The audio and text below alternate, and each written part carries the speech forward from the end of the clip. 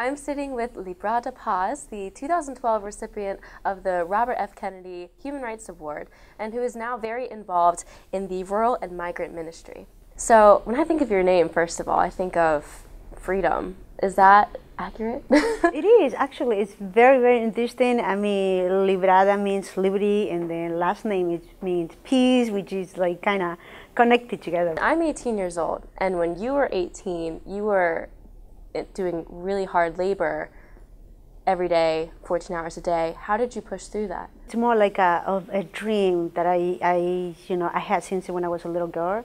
Like I really want to go to school. I really want to be somebody. I really want to become somebody. I don't want to just like sit down and not be anybody. So I think that's the dream that I kept on coming all the way to wherever I go. So when I was working in the farm, in the fields, I didn't feel like I was going to stuck there forever. And I started to find a way how to get back to school, and that's what I did. And did that begin with the immigration status? I was very lucky because the time that I came in, I was already a resident because it was the time the amnesty was open.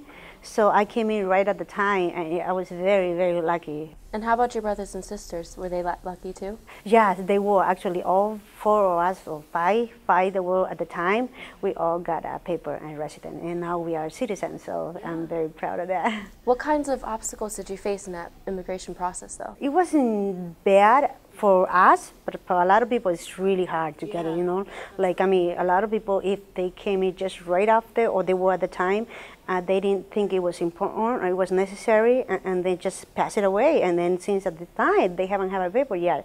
But for us, I think actually immigration detained us.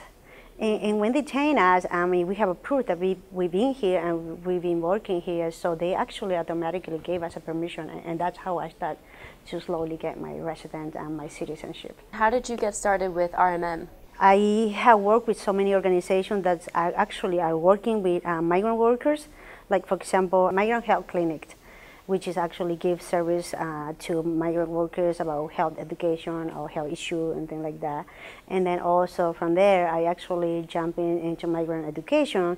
And basically, what's very interesting is that because they've been calling me and work with them, so that's how I end up working with Rural Migrant Ministry. And now you're pretty high up. Yeah, so I know. You're a busy like woman. Jumping. I was very lucky, I didn't have to like really look for a job, Right, yeah. So they just people offer me here and there, maybe because, I mean, I was in school, and then also because I speak 3 languages. I mean, my original language is Mixtec, and then my second is Spanish, and the third one is English. So, basically I learned a lot and struggle and be a farm worker myself, had the experience of all those things. So it's actually, that's how they saw me, and they saw me that I have a lot of connection with workers already. So right.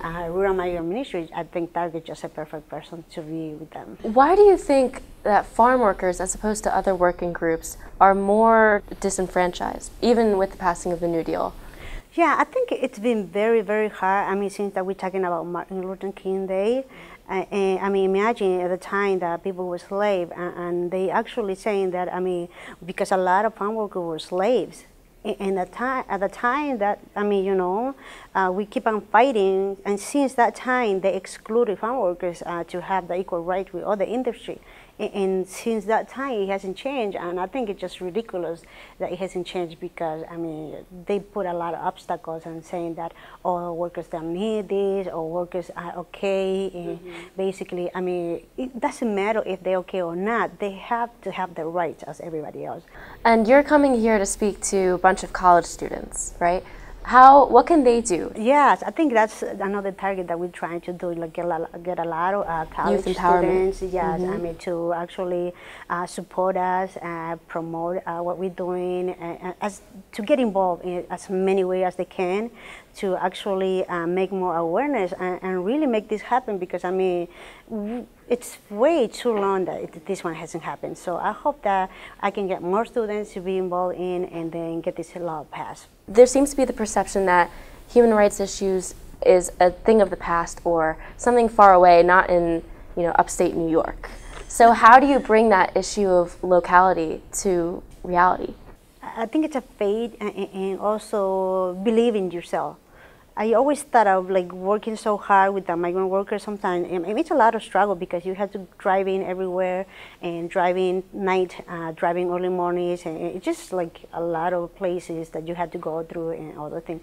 And sometimes I felt like, you know, my job is worth it because I know that people need help. I know that maybe some other people can't see it, but I can see it, and some other workers maybe can't see it, but I can see it. I know that they need that struggle to become, you know, a reality in a better way, like have a equality and all those things. So I think after being around the workers for 20 years, I mean, since I started high school and all up to now, it's like, it was really worth it at the same time. I was really surprised to be nominated and then be the winner. So like, wow, I mean, yeah, you know, you never expected to be one. One of only 3 in the U.S. Like, it was just amazing, you know, but I'm, you know, I am so happy to be recognized on my work.